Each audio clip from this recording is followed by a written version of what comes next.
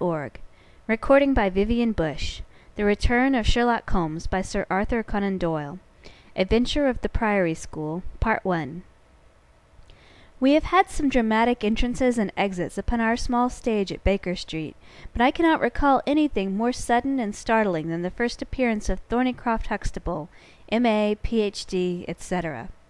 His card, which seemed too small to carry the weight of his academic distinctions, preceded him by a few seconds, and then he entered himself, so large, so pompous, and so dignified, that he was the very embodiment of self-possession and solidity. And yet his first action, when the door had closed behind him, was to stagger against the table, whence he slipped down upon the floor, and there was that majestic figure prostrate and insensible upon our bearskin hearth-rug. We had sprung to our feet, and for a few moments we stared in silent amazement at this ponderous piece of wreckage, which told of some sudden and fatal storm far out on the ocean of life. Then Holmes hurried with a cushion for his head, and I with brandy for his lips. The heavy, white face was seamed with lines of trouble. The hanging pouches under the closed eyes were leaden in color. The loose mouth drooped dolorously at the corners. The rolling chins were unshaven. Collar and shirt bore the grime of a long journey, and the hair bristled unkempt from the well-shaped head. It was a sorely stricken man who lay before us. "What is it, Watson?" asked Holmes. "Absolute exhaustion. Possibly mere hunger and fatigue," said I, with my finger on the thready pulse, where the stream of life trickled thin and small. "Return ticket from Mackleton, in the north of England," said Holmes, drawing it from the watch-pocket. "It is not 12 o'clock yet. He has certainly been an early starter." The puckered eyelids had begun to quiver, and now a pair of vacant grey eyes looked up at us. An instant later the man had scrambled on to his feet, his face crimson with shame. "Forgive this weakness, Mr. Holmes. I have been a little overwrought. Thank you. If I might have a glass of milk and a biscuit, I have no doubt that I should be better. I came personally, Mr. Holmes, in order to ensure that you would return with me. I feared that no telegram would convince you of the absolute urgency of the case." "When you are quite restored—" "I am quite well again. I cannot imagine how I came to be so weak. I wish you, Mr. Holmes, to come to Mackleton with me by the next train." My friend shook his head. "My colleague, Dr. Watson, could tell you that we are very busy at present. I am retained in the case of the Ferrars documents, and the Abergavenny murder is coming up for trial. Only a very important issue could call me from London at present." "Important!" Our visitor threw up his hands. "Have you heard nothing of the abduction of the only son of the Duke of Holderness?" "What? The late cabinet minister?" "Exactly. We had tried to keep it out of the papers, but there was some rumour in the Globe last night. We thought it might have reached your ears." Holmes shot out his long, thin arm, and picked out volume H in his encyclopedia of reference. "Holderness, 6th Duke, K.G., P.C., half the alphabet. Baron Beverley, Earl of Carston. Dear me, what a list! Lord Lieutenant of Hailsham since 1900. Married Edith, daughter of Sir Charles Appledore, 1888. Heir and only child, Lord Saltire. Owns about 250,000 acres. Minerals in Lancashire and Wales. Address, Carlton House Terrace, Holderness Hall, Hallamshire. Carlton Castle, Bangor, Wales. Lord of the Admiralty, 1872. Chief Secretary of State for— Well, well, this man is certainly one of the greatest subjects of the Crown." "The greatest, and perhaps the wealthiest. I am aware, Mr. Holmes, that you take a very high line in professional matters, and that you are prepared to work for the work's sake. I may tell you, however, that his Grace has already intimated that a cheque for £5,000 will be handed over to the person who can tell him where his son is, and another 1,000 to him who can name the man or men who have taken him." "It is a princely offer," said Holmes. "Watson, I think we shall accompany Dr. Huxtable back to the north of England. And now, Dr. Huxtable, when you have consumed that milk, you will kindly tell me what has happened, when it happened, how it happened, and finally what Dr. Thornycroft Huxtable of the Priory School near Mackleton has to do with the matter, and why he comes 3 days after an event— the state of your chin gives the date— to ask for my humble services." Our visitor had consumed his milk and biscuits. The light had come back to his eyes, and the colour to his cheeks, as he set himself with great vigour and lucidity to explain the situation. "I must inform you, gentlemen, that the Priory is a preparatory school, of which I am the founder and principal. Huxtable's sidelights on Horace may possibly recall my name to your memories. The Priory is, without exception, the best and most select preparatory school in England. Lord Leverstoke, the Earl of Blackwater, Sir Cathcart Soames, they have all entrusted their sons to me. But I felt that my school had reached its zenith when, weeks ago, the Duke of Holderness sent Mr. James Wilder, his secretary, with intimation that young Lord Saltire, 10 years old, his only son and heir, was about to be committed to my charge. Little did I think that this would be the prelude to the most crushing misfortune of my life. On May 1st the boy arrived, that being the beginning of the summer term. He was a charming youth, and he soon fell into our ways. I may tell you, I trust that I am not indiscreet, but half-confidences are absurd in such a case, that he was not entirely happy at home. It is an open secret that the Duke's married life had not been a peaceful one, and the matter had ended in a separation by mutual consent, the Duchess taking up her residence in the south of France. This had occurred very shortly before, and the boy's sympathies are known to have been strongly with his mother. He moped after her departure from Holderness Hall, and it was for this reason that the Duke desired to send him to my establishment. In a fortnight the boy was quite at home with us, and was apparently absolutely happy. He was last seen on the night of May 13th, that is, the night of last Monday. His room was on the second floor, and was approached through another larger room, in which 2 boys were sleeping.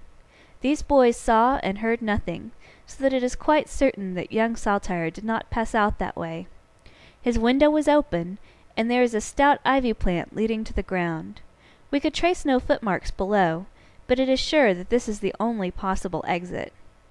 His absence was discovered at 7 o'clock on Tuesday morning. His bed had been slept in.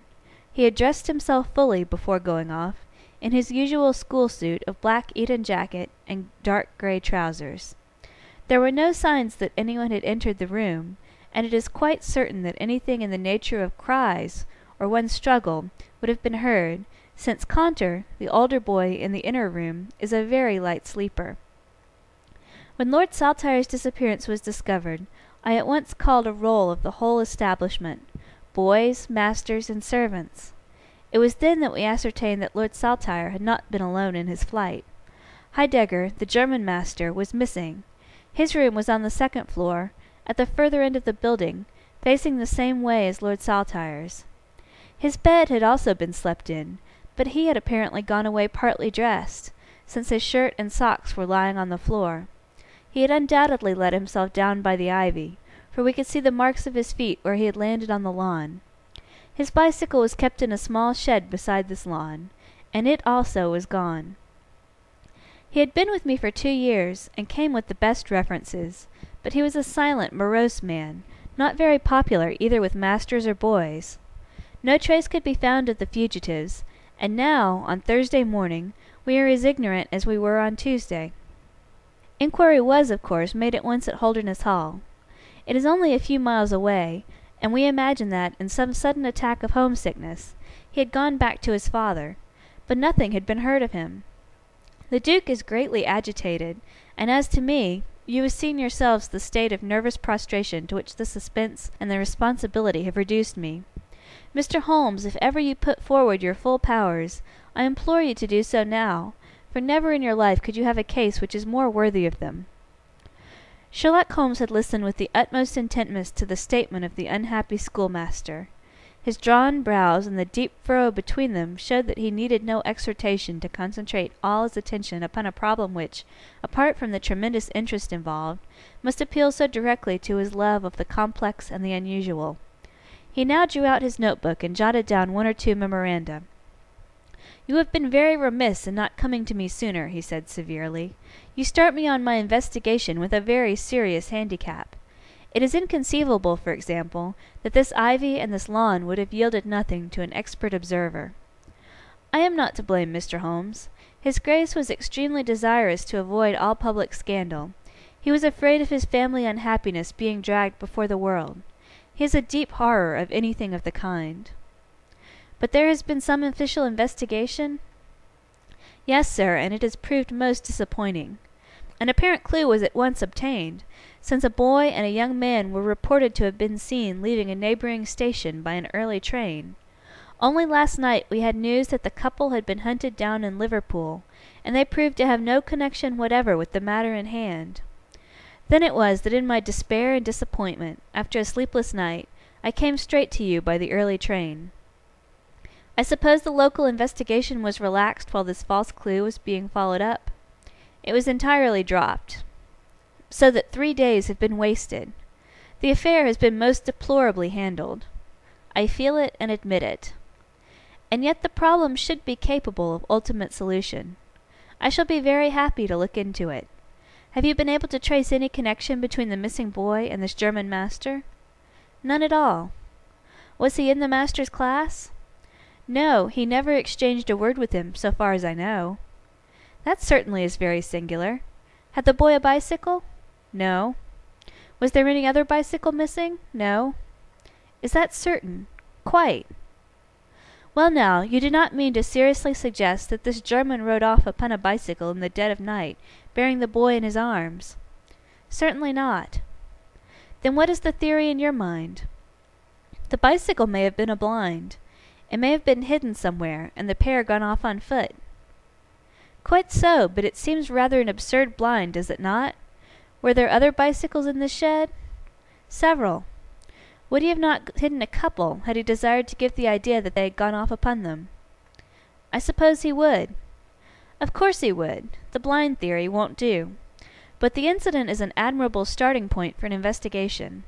After all, a bicycle is not an easy thing to conceal or to destroy. One other question. Did anyone call to see the boy on the day before he disappeared?" "No." "Did he get any letters?" "Yes, one letter." "From whom?" "From his father." "Do you open the boy's letters?" "No." "How do you know it was from the father?" "The coat of arms was on the envelope, and it was addressed in the Duke's peculiar stiff hand. Besides, the Duke remembers having written." "When he had a letter before that?" "Not for several days." "Had he ever one from France?" "No, never." "You see the point of my questions, of course. Either the boy was carried off by force, or he went of his own free will. In the latter case, you would expect that some prompting from outside would be needed to make so young a lad do such a thing. If he has had no visitors, that prompting must have come in letters. Hence, I try to find out who were his correspondents." "I fear I cannot help you much. His only correspondent, so far as I know, was his own father." "Who wrote to him on the very day of his disappearance. Were the relations between father and son very friendly?" "His Grace is never very friendly with anyone. He is completely immersed in large public questions, and is rather inaccessible to all ordinary emotions. But he was always kind to the boy in his own way." "But the sympathies of the latter were with the mother?" "Yes." "Did he say so?" "No." "The Duke, then?" "Good Heaven, no." "Then how could you know?" "I have had some confidential talks with Mr. James Wilder, his Grace's secretary. It was he who gave me the information about Lord Saltire's feelings." "I see. By the way, that last letter of the Duke's, was it found in the boy's room after he was gone?" "No, he had taken it with him. I think, Mr. Holmes, it is time that we were leaving for Euston." "I will order a four-wheeler. In a quarter of an hour we shall be at your service. If you are telegraphing home, Mr. Uxtable, it would be well to allow the people in your neighbourhood to imagine that the inquiry is still going on in Liverpool, or wherever else that red herring led your pack. In the meantime I will do a little quiet work at your own doors, and perhaps the scent is not so cold but that 2 old hounds like Watson and myself may get a sniff of it." That evening found us in the cold, bracing atmosphere of the Peak Country, in which Dr. Huxtable's famous school is situated. It was already dark when we reached it. A card was lying on the hall table, and the butler whispered something to his master, who turned to us with agitation in every heavy feature. "The Duke is here," said he. "The Duke and Mr. Wilder are in the study. Come, gentlemen, and I will introduce you." I was, of course, familiar with the pictures of the famous statesman, but the man himself was very different from his representation. He was a tall and stately person, scrupulously dressed, with a drawn, thin face, and a nose which was grotesquely curved and long. His complexion was of a deadly pallor, which was more startling by contrast with a long, dwindling beard of vivid red, which flowed down over his white waistcoat, and his watch-chain gleaming through its fringe. Such was the stately presence who looked stonily at us from the centre of Dr. Huxtable's hearth-rug. Beside him stood a very young man, whom I understood to be Wilder, the private secretary. He was small, nervous, alert, with intelligent light blue eyes and mobile features. It was he who at once, in an incisive and positive tone, opened the conversation.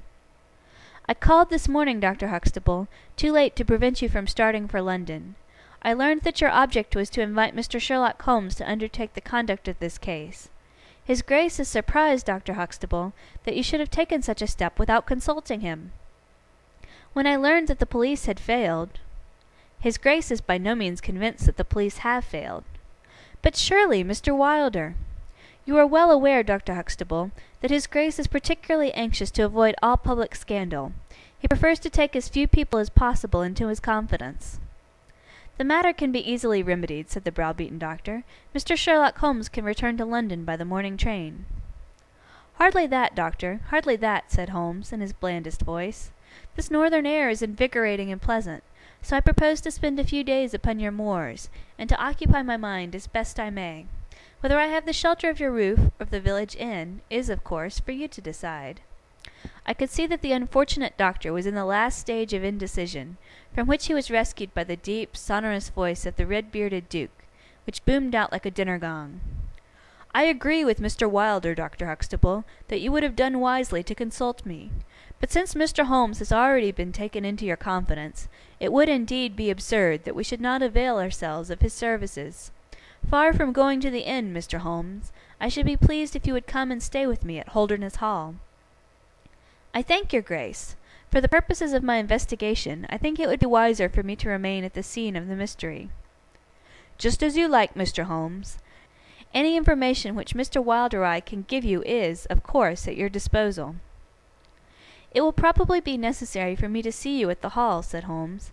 "I would only ask you now, sir, whether you have formed any explanation in your own mind as to the mysterious disappearance of your son." "No, sir, I have not." "Excuse me if I allude to that which is painful to you, but I have no alternative. Do you think that the Duchess had anything to do with the matter?" The great minister showed perceptible hesitation. "I do not think so," he said at last. "The other most obvious explanation is that the child has been kidnapped for the purpose of levying ransom. You have not had any demand of the sort?" "No, sir." "One more question, your Grace. I understood that you wrote to your son upon the day when this incident occurred." "No, I wrote upon the day before." "Exactly. But he received it on that day?" "Yes." "Was there anything in your letter which might have unbalanced him, or induced him to take such a step?" "No, sir, certainly not." "Did you post that letter yourself?" The nobleman's reply was interrupted by his secretary, who broke in with some heat. "His Grace is not in the habit of posting letters himself," said he. "This letter was laid with others upon the study table, and I myself put them in the post-bag." "You are sure this one was among them?" "Yes, I observed it." "How many letters did your Grace write that day?" 20 or 30. I have a large correspondence. But surely this is somewhat irrelevant." "Not entirely," said Holmes. "For my own part," the Duke continued, "I have advised the police to turn their attention to the south of France. I have already said I do not believe that the Duchess would encourage so monstrous an action, but the lad had the most wrong-headed opinions, and it is possible that he may have fled to her, aided and abetted by this German. I think, Dr. Huxtable, that we will now return to the Hall." I could see that there were other questions which Holmes would have wished to put, but the nobleman's abrupt manner showed that the interview was at an end. It was evident that to his intensely aristocratic nature this discussion of his intimate family affairs with a stranger was most abhorrent, and that he feared lest every fresh question would throw a fiercer light into the discreetly shadowed corners of his ducal history. When the nobleman and his secretary had left, my friend flung himself at once with characteristic eagerness into the investigation. The boy's chamber was carefully examined, and yielded nothing save the absolute conviction that it was only through the window that he could have escaped. The German master's room and effects gave no further clue. In his case a trailer of ivy had given way under his weight, and we saw by the light of a lantern the mark on the lawn where his heels had come down. That one dent in the short, green grass was the only material witness left of this inexplicable nocturnal flight. Sherlock Holmes left the house alone, and only returned after 11. He had obtained a large ordnance map of the neighbourhood, and this he brought into my room, where he laid it out on the bed, and having balanced the lamp in the middle of it, he began to smoke over it, and occasionally to point out objects of interest with the reeking amber of his pipe. "This case grows upon me, Watson," said he. "There are decidedly some points of interest in connection with it. In this early stage, I want you to realize those geographical features which may have a good deal to do with our investigation. Look at this map. This dark square is the Priory School. I'll put a pin in it. Now, this line is the main road. You see that it runs east and west past the school, and you see also that there is no side road for a mile either way. If these two folk passed away by road, it was this road." "Exactly." "By a singular and happy chance, we were able to some extent to check what passed along this road during the night in question. At this point, where my pipe is now resting, a country constable was on duty from 12 to 6. It is, as you perceive, the first cross-road on the east side. This man declares that he was not absent from his post for an instant, and he is positive that neither boy nor men could have gone that way unseen. I have spoken with this policeman tonight, and he appears to me to be a perfectly reliable person. That blocks this end. We now have to deal with the other. There is an inn here, the Red Bull, the landlady of which was ill. She had sent to Mackleton for a doctor, but he did not arrive until morning, being absent at another case. The people at the inn were alert all night, awaiting his coming, and one or the other of them seems to have continually had an eye upon the road. They declare that no one passed. If their evidence is good, then we are fortunate enough to be able to block the west, and also to be able to say that the fugitives did not use the road at all." "But the bicycle," I objected. "Quite so. We will come to the bicycle presently. To continue our reasoning, if these people did not go by the road, they must have traversed the country to the north of the house or to the south of the house. That is certain. Let us weigh the one against the other. On the south of the house is, as you perceive, a large district of arable land, cut up into small fields, with stone walls between them. There I admit that a bicycle is impossible. We can dismiss the idea. We turn now to the country on the north. Here there lies a grove of trees, marked as the Ragged Shaw, and on the further side stretches a great rolling moor, Lower Gill Moor, extending for 10 miles and sloping gradually upward.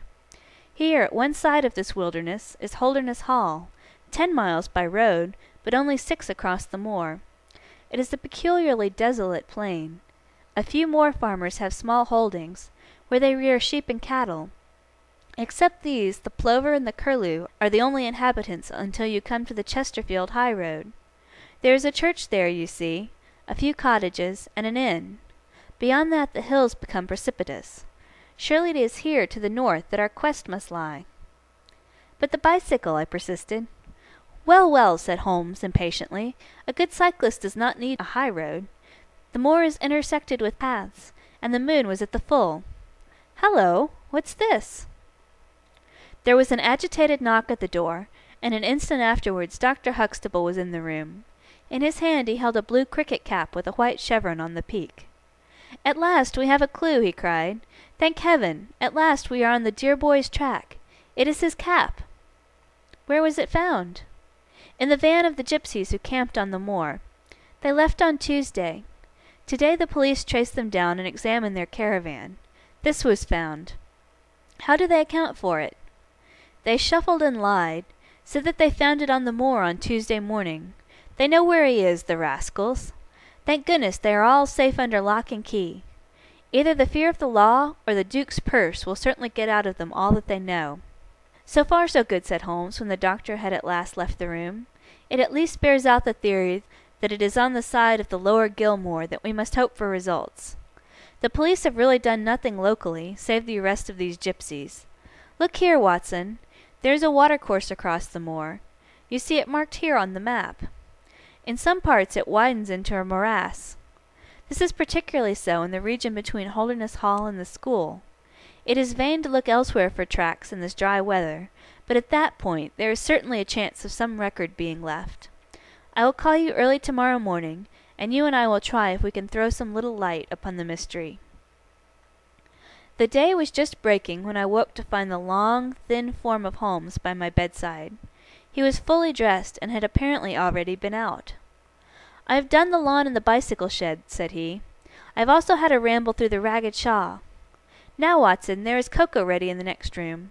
I must beg you to hurry, for we have a great day before us." His eyes shone, and his cheek was flushed with the exhilaration of the master workman who sees his work lie ready before him. A very different Holmes, this active, alert man, from the introspective and pallid dreamer of Baker Street. I felt, as I looked upon that supple figure, alive with nervous energy, that it was indeed a strenuous day that awaited us. And yet it opened in the blackest disappointment.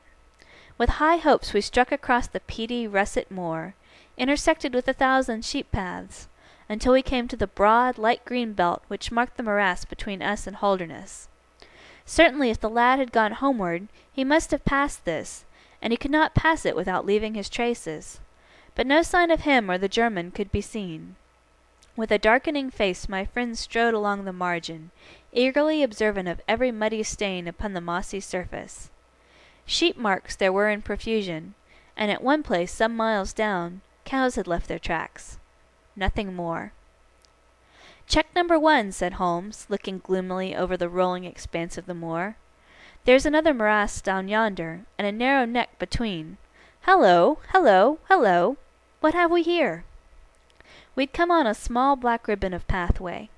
In the middle of it, clearly marked on the sodden soil, was the track of a bicycle. "Hurrah!" I cried. "We have it!"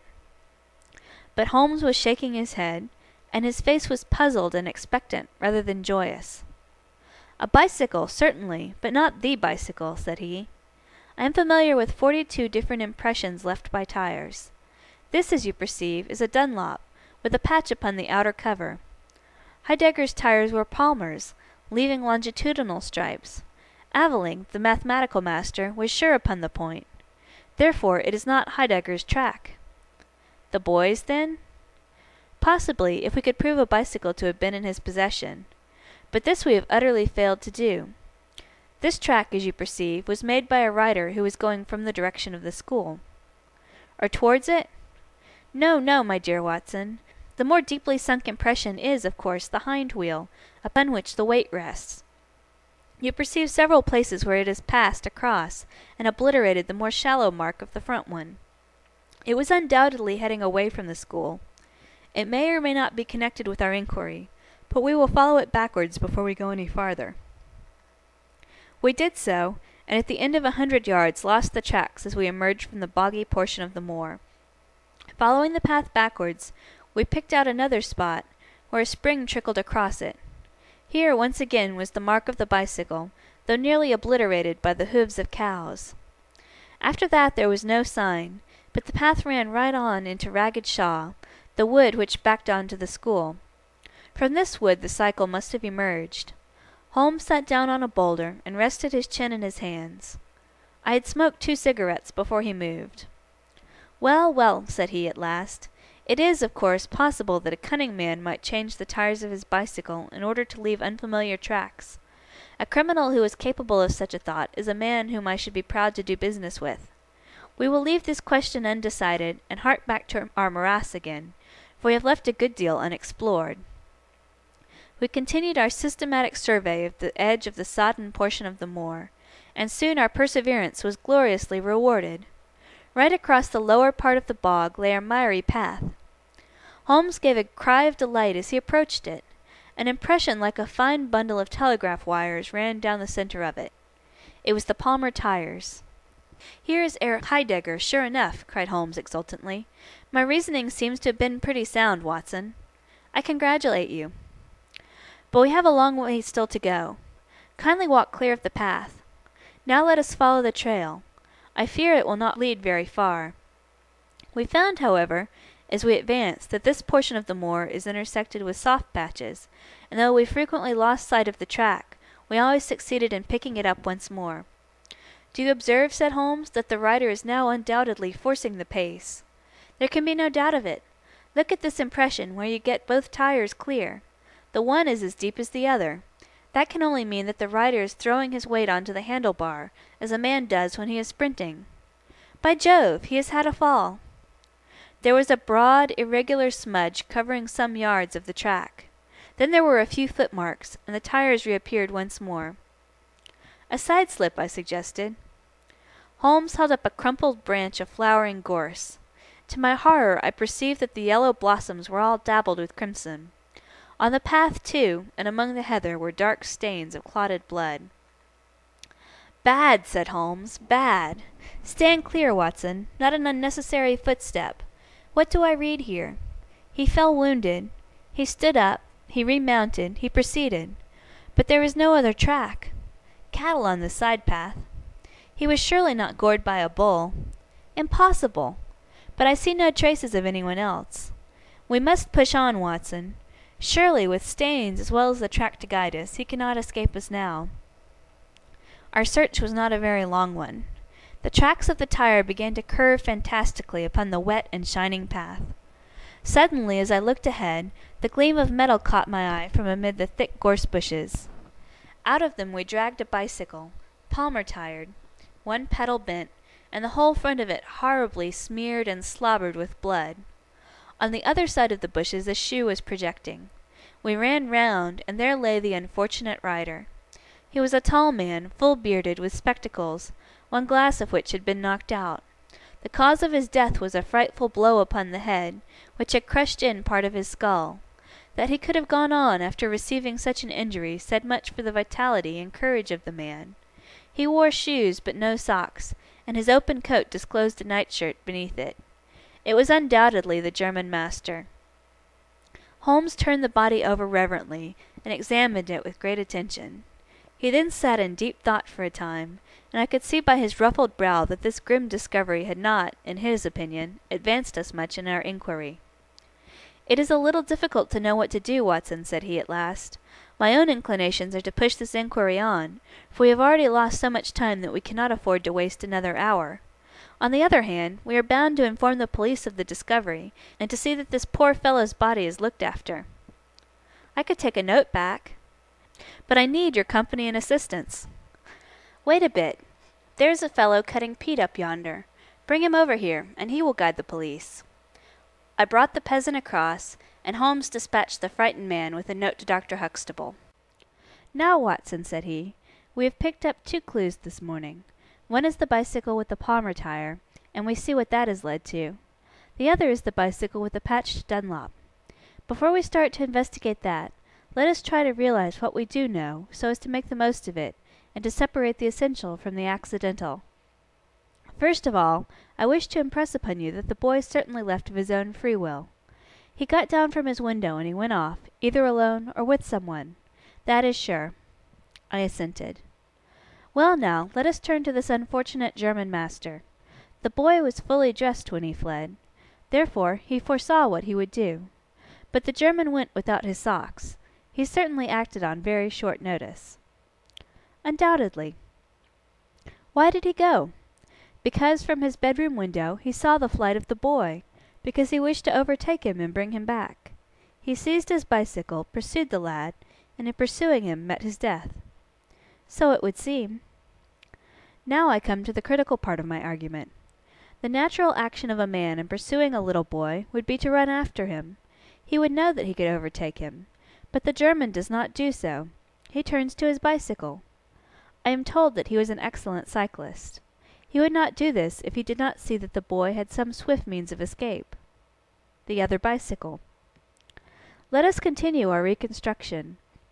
He meets his death 5 miles from the school, not by a bullet, mark you, which even a lad might conceivably discharge, but by a savage blow dealt by a vigorous arm.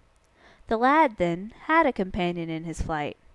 And the flight was a swift one, since it took 5 miles before an expert cyclist could overtake them. Yet we survey the ground round the scene of the tragedy. What do we find? A few cattle tracks, nothing more. I took a wide sweep round, and there is no path within 50 yards. Another cyclist could have had nothing to do with the actual murder, nor were there any human footmarks. "Holmes," I cried, "this is impossible." "Admirable!" he said. "A most illuminating remark. It is impossible as I state it, and therefore I must in some respect have stated it wrong. Yet you saw for yourself. Can you suggest any fallacy?" "He could not have fractured his skull in a fall? In a morass, Watson?" "I am at my wits' end." "Tut, tut, we have solved some worse problems. At least we have plenty of material, if we can only use it. Come then, and having exhausted the Palmer, let us see what the Dunlop with the patch cover has to offer us." We picked up the track and followed it onward for some distance, but soon the moor rose into a long, heather-tufted curve, and we left the watercourse behind us. No further help from tracks could be hoped for. At the spot where we saw the last of the Dunlop tire, it might equally have led to Holderness Hall, the stately towers of which rose some miles to our left, or to a low, grey village which lay in front of us and marked the position of the Chesterfield high road. As we approached the forbidding and squalid inn, with a sign of a gamecock above the door, Holmes gave a sudden groan, and clutched me by the shoulder to save himself from falling. He had had one of those violent strains of the ankle which leave a man helpless. With difficulty he limped to the door, where a squat, dark, elderly man was smoking a black clay pipe. "How are you, Mr. Reuben Hayes?" said Holmes. "Who are you, and how do you get my name so pat?" the countryman answered, with a suspicious flash of a pair of cunning eyes. "Well, it's printed on the board above your head. It's easy to see a man who is master of his own house. I suppose you haven't such a thing as a carriage in your stables?" "No, I have not." "I can hardly put my foot to the ground." "Don't put it to the ground." "But I can't walk." "Well then, hop."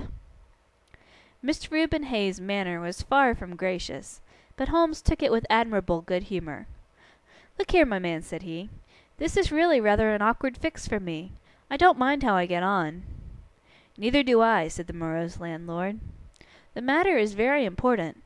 I would offer you a sovereign for the use of a bicycle." The landlord pricked up his ears. "Where do you want to go?"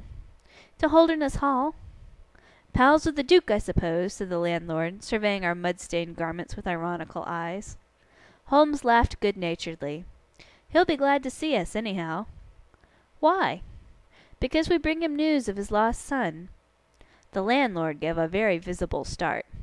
"What? You're on his track?" "He has been heard of in Liverpool.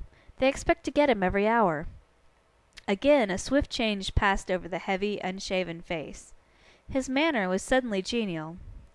"I've less reason to wish the Duke well than most men," said he, "for I was head coachman once, and cruel bad he treated me. It was him that sacked me without a character, on the word of a lying corn chandler. But I'm glad to hear that the young lord was heard of in Liverpool, and I'll help you to take the news to the Hall." "Thank you," said Holmes. "We'll have some food first. Then you can bring round the bicycle." "I haven't got a bicycle." Holmes held up a sovereign. "I tell you, man, that I haven't got one. I'll let you have 2 horses as far as the Hall." "Well, well," said Holmes, "we'll talk about it when we've had something to eat." When we were left alone in the stone-flagged kitchen, it was astonishing how rapidly that sprained ankle recovered. It was nearly nightfall, and we had eaten nothing since early morning, so that we spent some time over our meal. Holmes was lost in thought, and once or twice he walked over to the window and stared earnestly out. It opened on to a squalid courtyard. In the far corner was a smithy, where a grimy lad was at work. On the other side were the stables. Holmes had sat down again after one of these excursions, when he suddenly sprang out of his chair with a loud exclamation. "By heaven, Watson, I believe I have got it!" he cried. "Yes, yes, it must be so.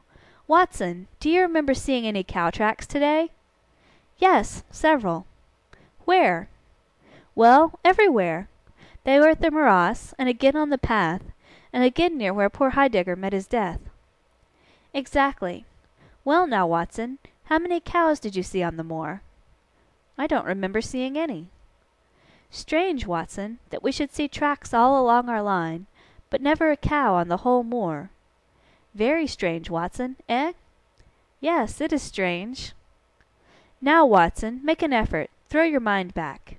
Can you see those tracks upon the path?" "Yes, I can." Can you recall that the tracks were sometimes like this, Watson?" He arranged a number of breadcrumbs in this fashion. Dot, dot, dot, dot, dot. And sometimes like this. Dot, dot, dot, dot, dot, dot. And occasionally like this. Dot, dot, dot, dot, dot, dot, dot. Can you remember that? No, I cannot. But I can. I could swear to it. However, we will go back at our leisure, and verify it. What a blind beetle I have been, not to draw my conclusion! And what is your conclusion? Only that it is a very remarkable cow which walks, canters, and gallops. By George! Watson, it was no brain of a country publican that thought out such a blind as that. The coast seems to be clear, save for that lad in the smithy. Let us slip out and see what we can see. There were 2 rough-haired, unkempt horses in the tumble-down stable. Holmes raised the hind leg of one of them, and laughed aloud. Old shoes, but newly shod. Old shoes, but new nails. This case deserves to be a classic. Let us go across to the smithy. The lad continued his work without regarding us. I saw Holmes' eyes darting to right and left among the litter of iron and wood which was scattered about the floor. Suddenly, however, we heard a step behind us, and there was the landlord, his heavy eyebrows drawn over savage eyes, his swarthy features convulsed with passion. He held a short, metal-headed stick in his hand, and he advanced in so menacing a fashion that I was right glad to feel the revolver in my pocket. "You infernal spies!" the man cried. "What are you doing there?" "Why, Mr. Reuben Hayes," said Holmes coolly, "one might think you were afraid of our finding something out." The man mastered himself with a violent effort, and his grim mouth loosened into a false laugh, which was more menacing than his frown. "You're welcome to all you can find out in my smithy," said he. "But look here, mister, I don't care for folk poking about my place without my leave, so the sooner you pay your score and get out of this, the better I shall be pleased."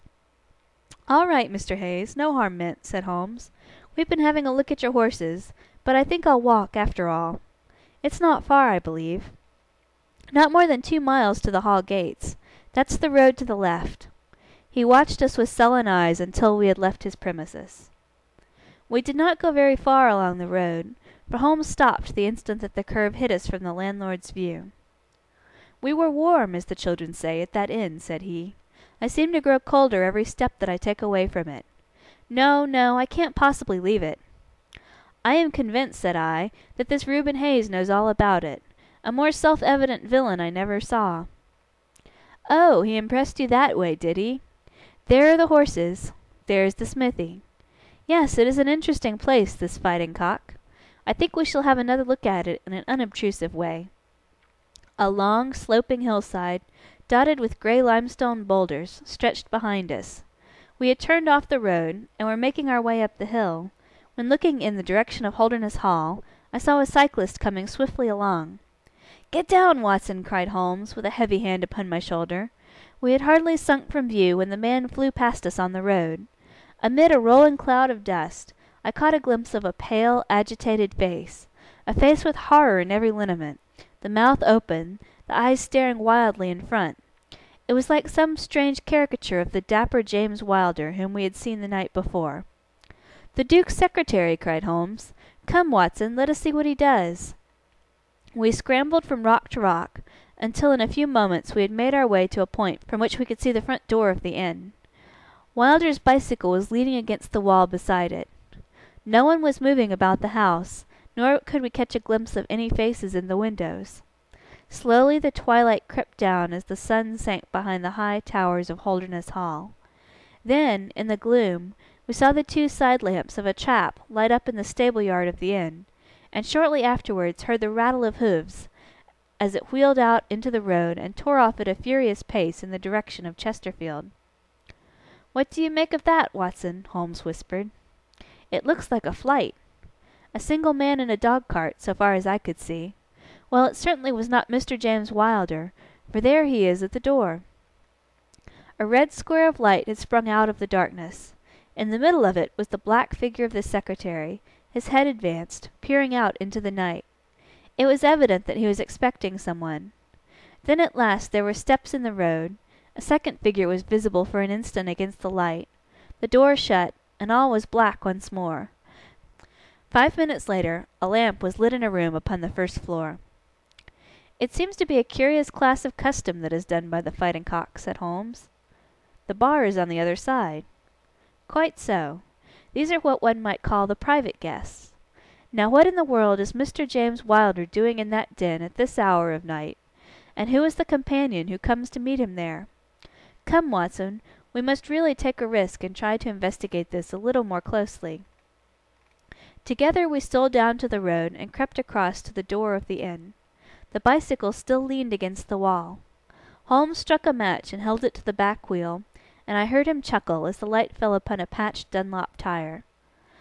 Up above us was the lighted window. "I must have a peep through that, Watson. If you bend your back and support yourself upon the wall, I think that I can manage." An instant later his feet were on my shoulders, but he was hardly up before he was down again. "Come, my friend," said he, "our day's work has been quite long enough. I think that we have gathered all that we can. It's a long walk to the school, and the sooner we get started the better." He hardly opened his lips during that weary trudge across the moor, nor would he enter the school when he reached it, but went on to Mackleton Station, whence he could send some telegrams. Late at night I heard him consoling Dr. Huxtable, prostrated by the tragedy of his master's death, and later still he entered my room as alert and vigorous as he had been when he started in the morning. "All goes well, my friend," said he. "I promise that before tomorrow evening we shall have reached the solution of the mystery." At 11 o'clock the next morning my friend and I were walking up the famous yew avenue of Holderness Hall. We were ushered through the magnificent Elizabethan doorway and into his Grace's study. There we found Mr. James Wilder, demure and courtly, but with some trace of that wild terror of the night before still lurking in his furtive eyes and in his twitching features. "You have come to see his Grace? I am sorry, but the fact is that the Duke is far from well. He has been very much upset by the tragic news. We received a telegram from Dr. Huxtable yesterday afternoon, which told us of your discovery." "I must see the Duke, Mr. Wilder." "But he is in his room." "Then I must go to his room." "I believe he is in his bed." "I will see him there." Holmes' cold and inexorable manner showed the secretary that it was useless to argue with him. "Very good, Mr. Holmes. I will tell him that you are here." After an hour's delay, the great nobleman appeared. His face was more cadaverous than ever, his shoulders had rounded, and he seemed to me an altogether older man than he had been the morning before. He greeted us with a stately courtesy, and seated himself at his desk, his red beard streaming down on the table. "Well, Mr. Holmes?" said he. But my friend's eyes were fixed upon the secretary, who stood by his master's chair. "I think, your Grace, that I could speak more freely in Mr. Wilder's absence." The man turned a shade paler, and cast a malignant glance at Holmes. "If your Grace wishes—" "Yes, yes, you had better go. Now, Mr. Holmes, what have you to say?" My friend waited until the door had closed behind the retreating secretary. "The fact is, your Grace," said he, "that my colleague, Dr. Watson, and myself had an assurance from Dr. Huxtable that a reward had been offered in this case. I should like to have this confirmed from your own lips." "Certainly, Mr. Holmes." "It amounted, if I am correctly informed, to £5,000 to anyone who will tell you where your son is." "Exactly." "And another 1,000 to the man who will name the person or persons who keep him in custody." "Exactly." "Under the latter heading is included, no doubt, not only those who may have taken him away, but also those who conspired to keep him in his present position." "Yes, yes," cried the Duke impatiently. "If you do your work well, Mr. Sherlock Holmes, you will have no reason to complain of niggardly treatment." My friend rubbed his thin hands together with an appearance of avidity which was a surprise to me, who knew his frugal taste. "I fancy that I see your Grace's cheque-book upon the table," said he. "I should be glad if you would make me out a cheque for £6,000. It would be as well, perhaps, for you to cross it. The Capital and Counties Bank, Oxford Street branch, are my agents." His Grace sat very stern and upright in his chair, and looked stonily at my friend. "Is this a joke, Mr. Holmes? It is hardly a subject for pleasantry." "Not at all, your Grace. I was never more in earnest in my life." "What do you mean, then?" "I mean that I have earned the reward. I know where your son is, and I know some, at least, of those who are holding him." The Duke's beard had turned more aggressively red than ever against his ghastly white face. "Where is he?" he gasped. He is, or was last night, at the Fighting Cock Inn, about 2 miles from your park gate.' The Duke fell back in his chair. 'And whom do you accuse?' Sherlock Holmes' answer was an astounding one. He stepped swiftly forward, and touched the Duke upon the shoulder. 'I accuse you,' said he. 'And now, your Grace, I'll trouble you for that cheque.' Never shall I forget the Duke's appearance as he sprang up and clawed with his hands, like one who was sinking into an abyss. Then, with an extraordinary effort of aristocratic self-command, he sat down and sank his face in his hands. It was some minutes before he spoke. 'How much do you know?' he asked at last, without raising his head. 'I saw you together last night.' 'Does anyone else beside your friend know?' 'I have spoken to no one.' The Duke took a pen in his quivering fingers and opened his cheque-book. 'I shall be as good as my word, Mr. Holmes. I am about to write you a cheque, however unwelcome the information which you have gained may be to me. When the offer was first made, I little thought the turn which events might take. But you and your friend are men of discretion, Mr. Holmes?' 'I hardly understand your Grace.' 'I must put it plainly, Mr. Holmes. If only you two know of this incident, there is no reason why it should go any farther. I think £12,000 is the sum that I owe you, is it not?' But Holmes smiled and shook his head. 'I fear, your Grace, that matters can hardly be arranged so easily. There is the death of this schoolmaster to be accounted for.' 'But James knew nothing of that. You cannot hold him responsible for that. It was the work of this brutal ruffian whom he had the misfortune to employ.' 'I must take the view, your Grace, that when a man embarks upon a crime, he is morally guilty of any other crime which may spring from it.' 'Morally, Mr. Holmes, no doubt you are right. But surely not in the eyes of the law. A man cannot be condemned for a murder at which he was not present, and which he loathes and abhors as much as you do. The instant that he heard of it he made a complete confession to me, so filled was he with horror and remorse. He lost not an hour in breaking entirely with the murderer. Oh, Mr. Holmes, you must save him! You must save him! I tell you that you must save him!' The Duke had dropped the last attempt at self-command, and was pacing the room with a convulsed face and with clenched hands raving in the air. At last he mastered himself and sat down once more at his desk. 'I appreciate your conduct in coming here before you spoke to anyone else,' said he. 'At least we may take counsel how far we can minimize this hideous scandal.' 'Exactly,' said Holmes. 'I think, your Grace, that this can only be done by absolute frankness between us. I am disposed to help your Grace to the best of my ability, but in order to do so, I must understand to the last detail how the matter stands. I realize that your words applied to Mr. James Wilder, and that he is not the murderer.' 'No, the murderer has escaped.' Sherlock Holmes smiled demurely. 'Your Grace can hardly have heard of any small reputation which I possess, or you would not imagine that it is so easy to escape me. Mr. Reuben Hayes was arrested at Chesterfield, on my information, at 11 o'clock last night. I had a telegram from the head of the local police before I left the school this morning.' The Duke leaned back in his chair, and stared with amazement at my friend. 'You seem to have powers that are hardly human,' said he. 'So Reuben Hayes is taken. I am right glad to hear it, if it will not react upon the fate of James.' 'Your secretary?' 'No, sir, my son.' It was Holmes' turn to look astonished. 'I confess that this is entirely new to me, your Grace. I must beg you to be more explicit.' 'I will conceal nothing from you. I agree with you that complete frankness, however painful it may be to me, is the best policy in this desperate situation to which James' folly and jealousy have reduced us. When I was a very young man, Mr. Holmes, I loved with such a love as comes only once in a lifetime. I offered the lady marriage, but she refused it on the grounds that such a match might mar my career. Had she lived, I would certainly never have married anyone else. She died, and left this one child, whom for her sake I have cherished and cared for. I could not acknowledge the paternity to the world, but I gave him the best of educations, and since he came to manhood I have kept him near my person. He surprised my secret, and has presumed ever since upon the claim which he has upon me, and upon his power of provoking a scandal which would be abhorrent to me.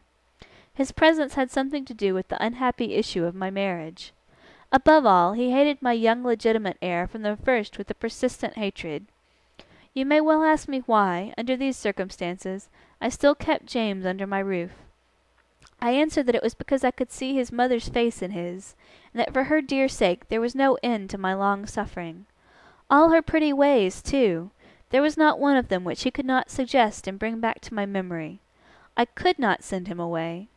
But I feared so much lest he should do Arthur, that is Lord Saltire, a mischief, that I dispatched him for safety to Dr. Huxtable's school. James came into contact with this fellow Hayes, because the man was a tenant of mine, and James acted as agent. The fellow was a rascal from the beginning, but in some extraordinary way James became intimate with him. He had always a taste for low company. When James determined to kidnap Lord Saltire, it was of this man's service that he availed himself. You remember that I wrote to Arthur upon that last day. Well, James opened the letter and inserted a note, asking Arthur to meet him in a little wood called the Ragged Shaw, which is near this school. He used the Duchess's name, and in that way got the boy to come. That evening James bicycled over. I am telling you what he has himself confessed to me. And he told Arthur, whom he met in the wood, that his mother longed to see him, that she was awaiting him on the moor, and that if he would come back into the wood at midnight, he would find a man with a horse, who would take him to her. Poor Arthur fell into the trap. He came to the appointment, and found this fellow Hayes with a led pony. Arthur mounted, and they set off together. It appears, though this James only heard yesterday, that they were pursued, that Hayes struck the pursuer with his stick, and that the man died of his injuries. Hayes brought Arthur to his public house, the Fighting Cock, where he was confined in an upper room, under the care of Mrs. Hayes, who was a kindly woman, but entirely under the control of her brutal husband. Well, Mr. Holmes, that was the state of affairs when I first saw you 2 days ago. I had no more idea of the truth than you. You will ask me what was James's motive in doing such a deed. I answer that there was a great deal which was unreasoning and fanatical in the hatred which he bore my heir. In his view he should himself have been heir of all my estates, and he deeply resented those social laws which made it impossible. At the same time he had a definite motive also. He was eager that I should break the entail, and he was of the opinion that it lay in my power to do so. He intended to make a bargain with me, to restore Arthur if I would break the entail, and so make it possible for the estate to be left to him by will. He knew well that I should never willingly invoke the aid of the police against him. I say that he would have proposed such a bargain to me, but he did not actually do so, for events moved too quickly for him, and he had not time to put his plans into practice. What brought all this wicked scheme to wreck was your discovery of this man Heidegger's dead body. James was seized with horror at the news. It came to us yesterday, as we sat together in this study. Dr. Huxtable had sent a telegram. James was so overwhelmed with grief and agitation that my suspicions, which had never been entirely absent, rose instantly to a certainty, and I taxed him with the deed. He made a complete voluntary confession. Then he implored me to keep his secret for 3 days longer, so as to give his wretched accomplice a chance at saving his guilty life. I yielded, as I have always yielded, to his prayers, and instantly James hurried off to the Fighting Cock to warn Hayes, and give him the means of flight. I could not go there by daylight without provoking comment, but as soon as night fell I hurried off to see my dear Arthur. I found him safe and well, but horrified beyond expression by the dreadful deed he had witnessed. In deference to my promise, and much against my will, I consented to leave him there for 3 days, under the charge of Mrs. Hayes, since it was evident that it was impossible to inform the police where he was without telling them also who was the murderer, and I could not see how that murderer could be punished without ruin to my unfortunate James. You asked for frankness, Mr. Holmes, and I have taken you at your word, for I have now told you everything without an attempt at circumlocution or concealment. Do in your turn be as frank with me. I will, said Holmes. In the first place, your Grace, I am bound to tell you that you have placed yourself in a most serious position in the eyes of the law. You have condoned a felony, and you have aided the escape of a murderer, for I cannot doubt that any money which was taken by James Wilder to aid his accomplice in his flight came from your Grace's purse. The Duke bowed his assent. This is indeed a most serious matter. Even more culpable in my opinion, your Grace, is your attitude toward your younger son. You leave him in this den for 3 days. Under solemn promises. What are promises to such people as these? You have no guarantee that he will not be spirited away again. To humour your guilty elder son, you have exposed your innocent younger son to imminent and unnecessary danger.